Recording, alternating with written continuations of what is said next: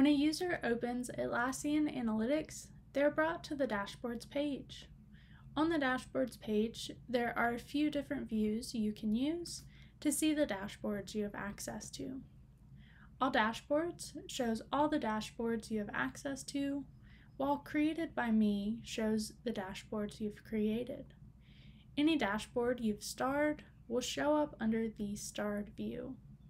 If you're an admin, you will also have the admin view, which shows all the dashboards in your Atlassian Analytics site.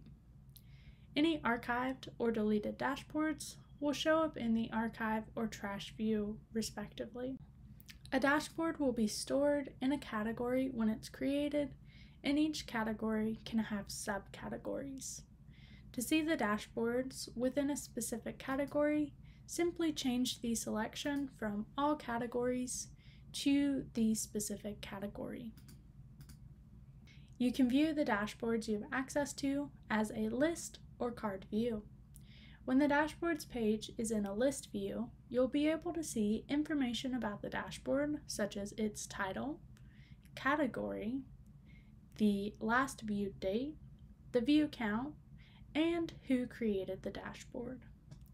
When the Dashboards page is in a card view, you'll see a preview of the dashboard's charts.